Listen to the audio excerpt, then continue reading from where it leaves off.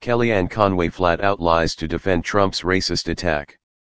After Trump received massive criticism for calling immigrants animals, aide Kellyanne Conway tried to clean up the mess by demanding an apology from Americans who correctly called out his bigotry.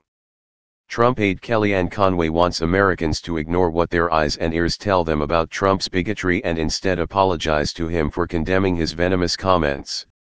Reacting to the widespread condemnation of Trump's remark that immigrants are animals, Conway took to Twitter and wrote, "Others who rushed to judgment to get the president rather than to get the story at POTUS, and the grieving loved ones who have lost family members to gang violence, an apology."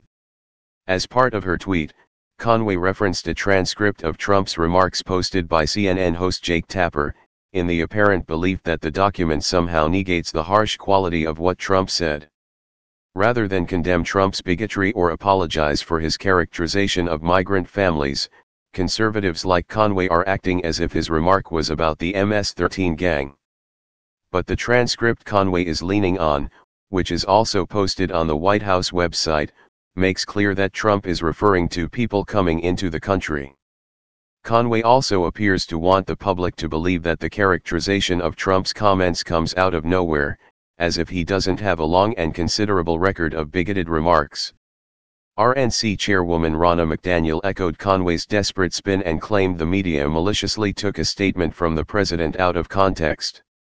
She said the press would rather come to the rescue of MS-13 gang members than report the facts.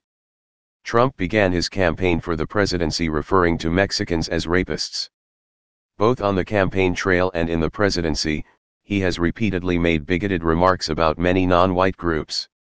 In one instance, he referred to the countries of origin for non-white immigrants as shitholes. This isn't even the first time he called immigrants animals. At one of his self-aggrandizing campaign rallies last year, he referred to immigrants as animals who slice and dice young girls. Trump infamously referred to Nazis as very fine people, but now Conway and others want Americans to think that those calling his rhetoric hateful just came up with something out of nowhere. Conway is aware that Trump was caught on video being racist again.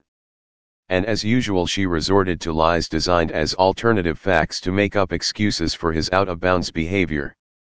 The entire country, and the world, can see through the falsehoods and spin.